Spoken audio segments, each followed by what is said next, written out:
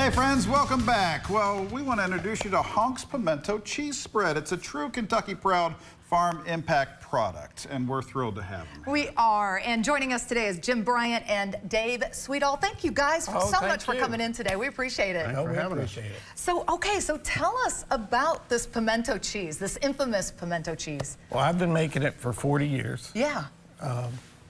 Did you have like a recipe from Grandma or anybody? From Mom, and then I adjusted it and changed it around. Gotcha. And then I make it a lot down at Lake Cumberland. Oh, nice. Yeah. And I got a big family. I'm one of 12 kids. Oh, wow.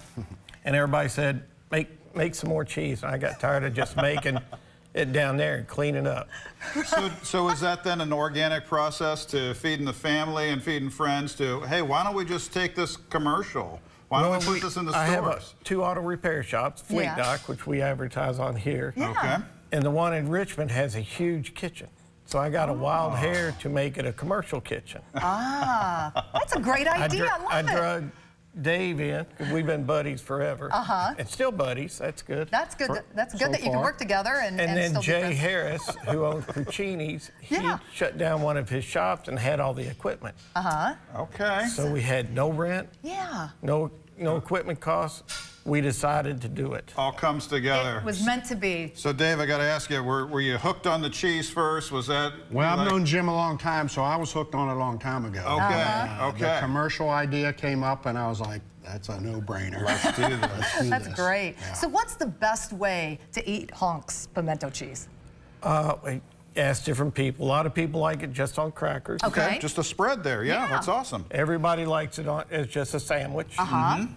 It's really good on a cheeseburger. Ooh. And my wife's favorite, Kathy, she loves it with hot pepper jelly grilled. Oh, nice. Interesting. I've never grilled pimento cheese. I haven't either. What a great idea. We're going to do it now. We're going to do it with Honk. We're going to taste it. This is great. And we appreciate you guys grilling up for us here in the studio. The whole studio smells amazing. It really does. I'm going to give you a piece then. Okay, please do. Yeah, it's gooey, just so you know. Is it spicy? Am I going to... No, it's gooey. Okay. All right. Forgot napkins. Oh, it's delicious.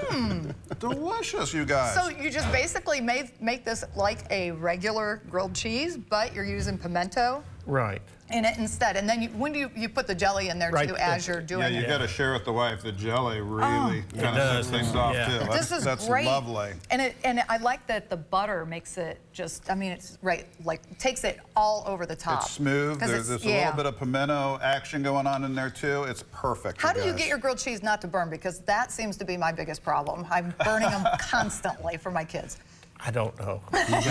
Just keep the heat lower, Lisa. Just keep it low. Wow. And so why Honks? Why did you call it Honks?